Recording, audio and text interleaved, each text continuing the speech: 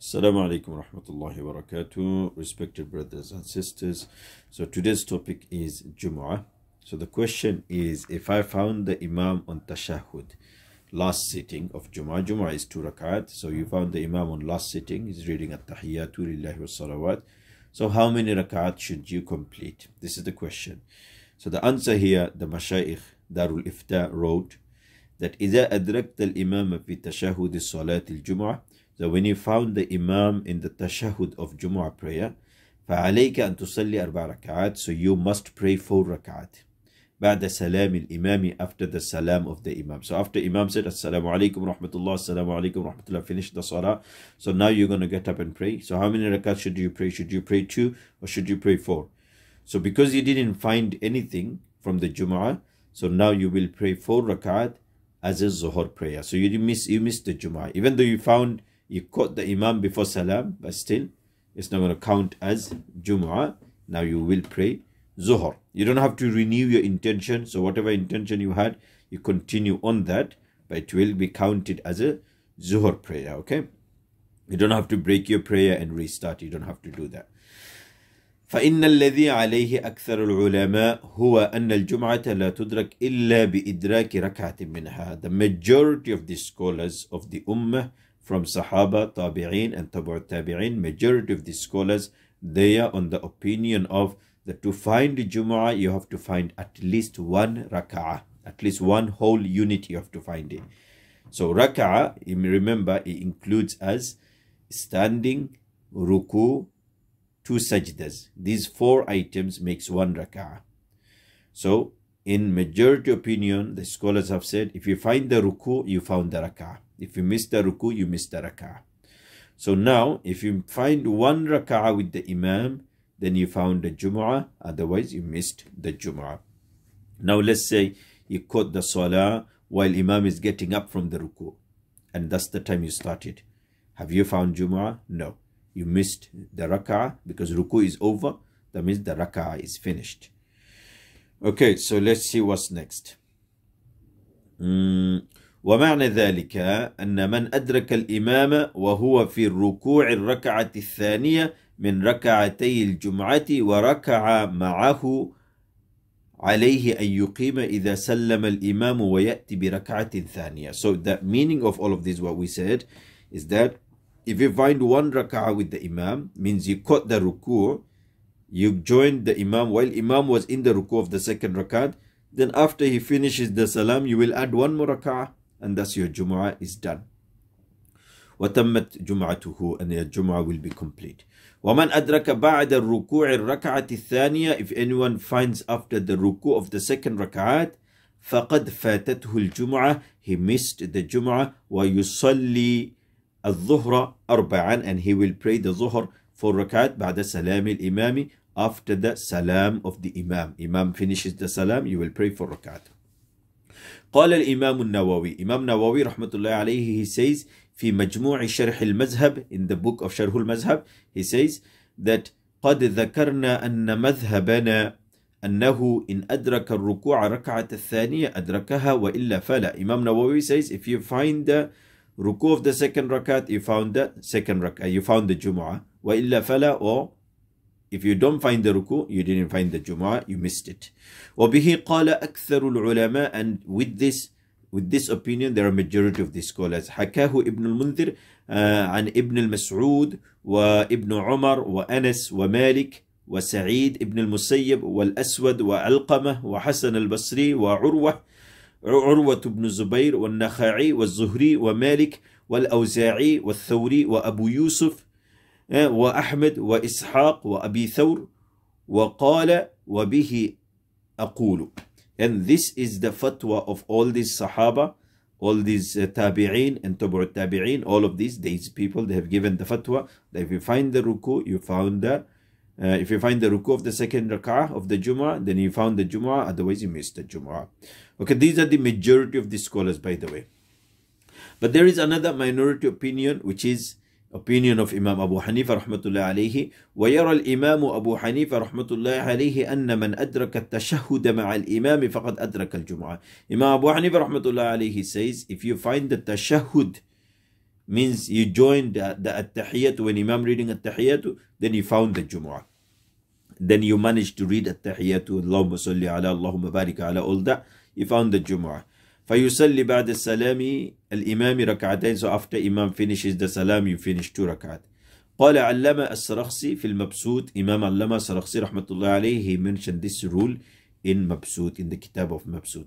وَمَنْ أَدْرَكَ الْإِمَامُ فِي التَّشَهُدِ فِي الْجُمُعَةِ أَوْ فِي سَجْدَةِ السَّهْوِ فَاقْتَدَى بِهِ فَقَدْ أَدْرَكَهَا وَيُسَلِّيهَا رَكْعَتَيْنِ فِي قَوْلِ أَبِي حَنِيفَةَ وَأَبِي يُوسُف رحمه الله ta'ala. And in another opinion, Imam Abu Hanifa said, if you find the Imam in the sajda, last sajda, or even in sajda to sahu, you found the Jumu'ah, you finished that 2 rakat after the salam, and that's the Imam Abu Hanifa's opinion, Imam Abu Yusuf's opinion as well.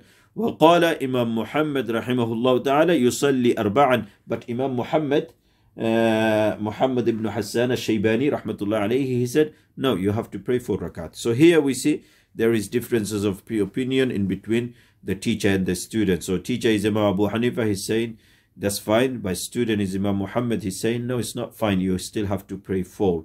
So again, the Imam Muhammad is with the rest of the opinion, which they said that if you miss the ruku, that means you missed the rak'ah, you have to pray 4 rakat. So Imam Muhammad is there.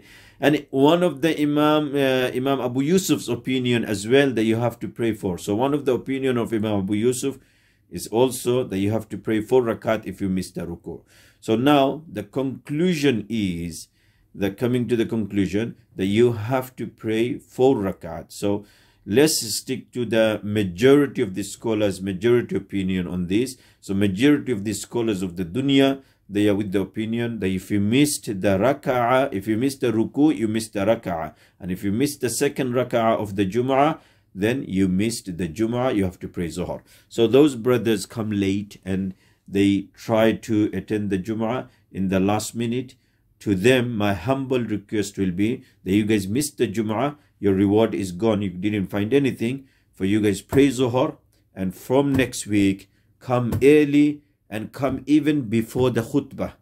Because listening to the khutbah, it is wajib, wajib, wajib. You must come listen to the khutbah and sit quietly while Imam giving khutbah and then pray 2 rak'at. That's the full Jumu'ah. Okay, inshallah. So don't come late from today. Start changing your lifestyle, and for past or whatever happened, repent to Allah Ta'ala and seek forgiveness, and do not miss your Jumu'ah ever again. Jazakumullah khairan. Okay, so now we will share the importance of listening to the khutbah.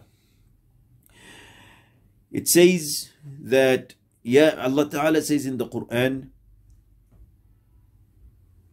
يا أيها الذين آمنوا إذا نودي للصلاة من يوم الجمعة فاسعوا إلى ذكر الله وذروا البيع. Allah Ta'ala said, O people, إذا نودي للصلاة, O believers, whenever the adhan been called for Jumu'ah, Salah yani Salat al-Jumu'ah, من يوم الجمعة, on the day of Jumu'ah, the Jumu'ah's adhan been called, فاسعوا إلى ذكر الله, come running to the dhikr of Allah. What does running mean? Running means come early. Come as early as possible to the dhikr of Allah, to the remembrance of Allah. So you're not really to come late.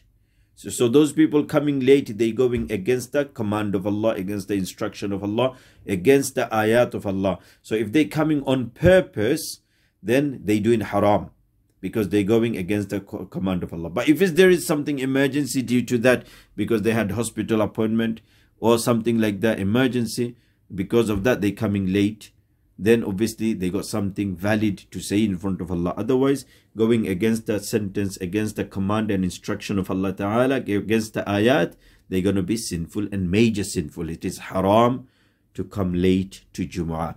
Okay, so Allah Ta'ala said come early, so you have to come early. وَذَرُوا الْبَيْعِ, and you have to leave your businesses, means you have to close your businesses. As soon as Jumu'ah's azan been called, you're keeping your businesses doors open, it is haram. So you have to shut your shops and go to Jumu'ah. This is wajib.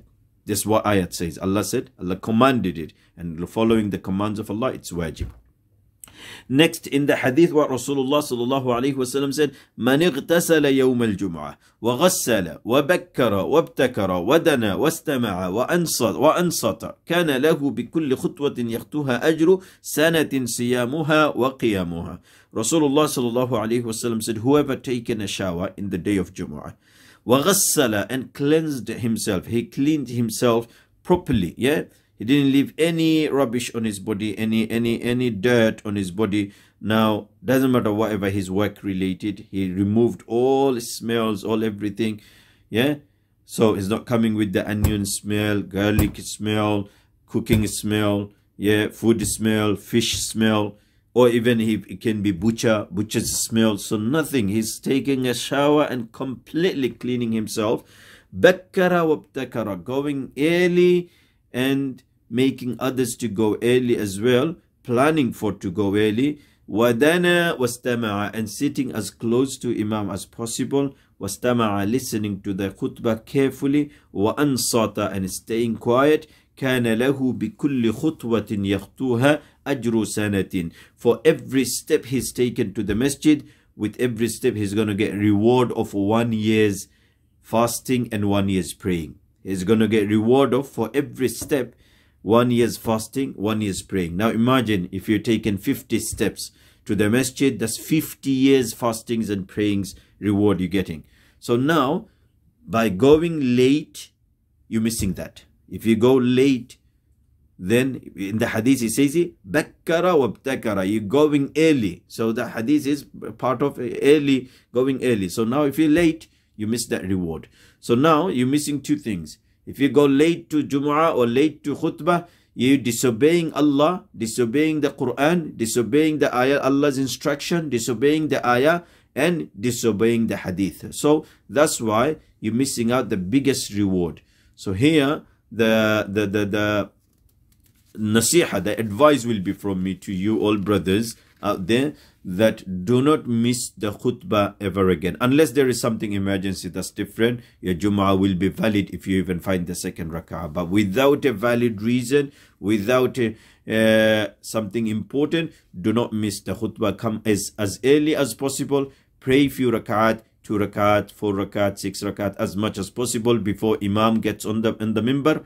And then once Imam sits on the minbar, you stop praying and listen to the khutbah as much as possible. May Allah Ta'ala accept you. May Allah Ta'ala give us true understanding of deen. And may Allah Ta'ala accept our Jumu'ahs, and may Allah Ta'ala allow us all to pray our Jumu'ahs on time. Shukran lakum jazilan. Wassalamu alaikum wa rahmatullahi wa barakatuh.